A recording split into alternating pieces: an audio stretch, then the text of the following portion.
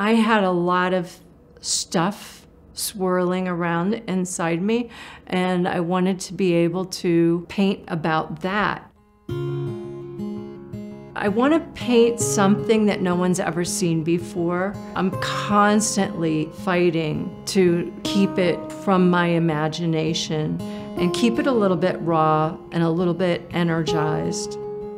My usual method for making a painting is to make a mess on a canvas. I might spill some paint, I might rub it around with my hands, I might take a charcoal pencil and draw a little bit, and then when it's a pretty good mess, I stand back and look at it. Maybe I'll see an eye somewhere or a face somewhere in something. Maybe I'll see a shape of a body that suggests a movement or something. I just take that and go from there.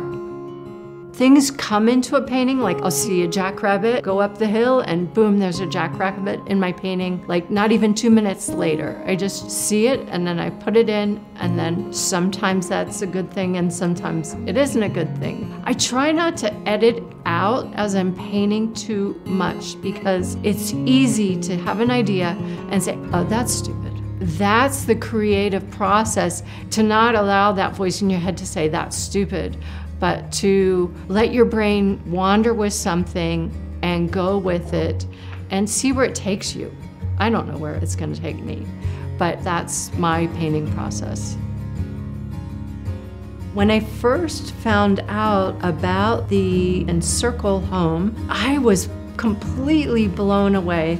The place is so warm. When I entered the home, it has a feeling of a place I would like to be. The photography, the artwork was inspiring. I just feel like you're really cared about.